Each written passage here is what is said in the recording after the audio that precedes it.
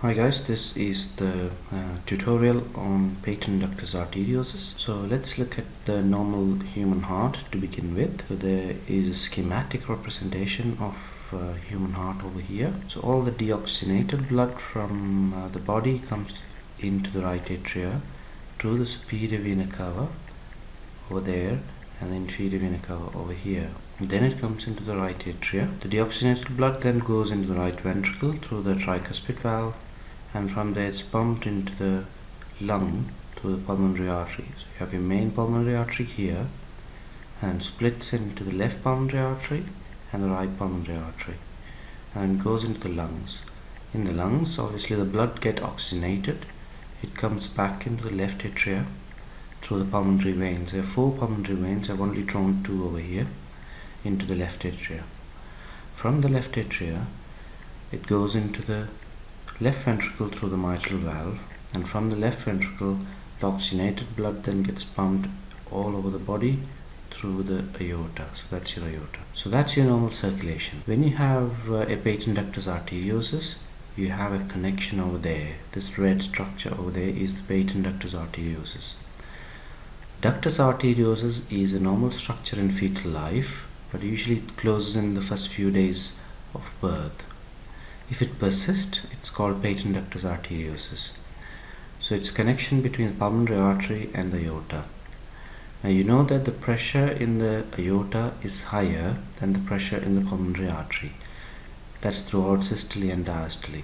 For example, the pressure over here would be 25/5, and the pressure over here would be your systemic blood pressure, which is 120/80. Blood would flow constantly from the aorta into the pulmonary artery throughout the systole and the diastole. Now let's look at what sort of clinical findings you'll get. So when you're listening to patients with the patent ductus arteriosus, you'll often hear a murmur. Murmur is an extra noise in addition to the normal S1 and S2. What sort of murmur will you get? You get a continuous murmur. You know the reason for the continuous murmur is the flow is continuous from throughout systole and diastole, so you'd get a continuous murmur. The best place to listen for this is below your left clavicle. What other features should you look for? You should look for a hyperdynamic precordium. You get hyperdynamic precordium. If you feel your pulse, you get a bounding pulse. Now if it's a large PDA in the context of an infant, you can have congestive cardiac failure, because this is essentially a left to right condition. So blood flow from the aorta to the pulmonary artery, so the lungs flooded with excess blood, which can cause cardiac failure. So you have tachypnea, so you're breathing really fast. You have intercostal recession, subcostal recessions, and you also can have hepatomegaly. The saturations, what do you think the saturations are going to be?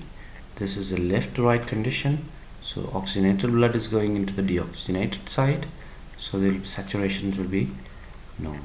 Now let's talk about treatment now. So if you have a continuous murmur when you listen, and if you have a PDA, most people will argue that it needs closing. The reason for that being, if you have a constant flow from the left to the right, eventually the pressure in the lung would increase, and that would cause pulmonary hypertension. For that reason, most people will argue that you need to close a patent ductus arteriosus.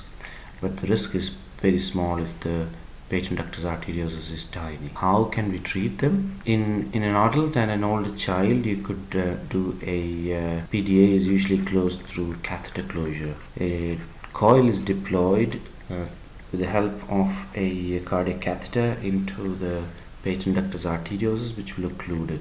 In the context of an infant, it's different. So if you have a baby, especially a prem baby born early prematurely, if you have a large duct in congestive cardiac failure, and if you're ventilator dependent, then you should treat it either medically or surgically. Medical treatment is with indomethacin or ibuprofen. This is given over 3 days, and the trouble with this is often has lots of side effects. You can have renal failure, You can have gut perforation and cause necrotizing enterocolitis. So these can be quite disastrous for the baby. So if the medical treatment fails, then you would get a surgical closure done. So surgical closure done through lateral thoracotomy, and the PDA would be ligated. So it's called triple ligation. So that's a surgical method. But we should remember that most preterm babies will have small PDAs. They don't need treating. They only need treating if they are in cardiac failure, and small PDAs which are not causing any symptoms in the context of a preterm infant should be left alone. Hope that was useful. That brings us to the end of the session on patent ductus arteriosus. Thank you for watching.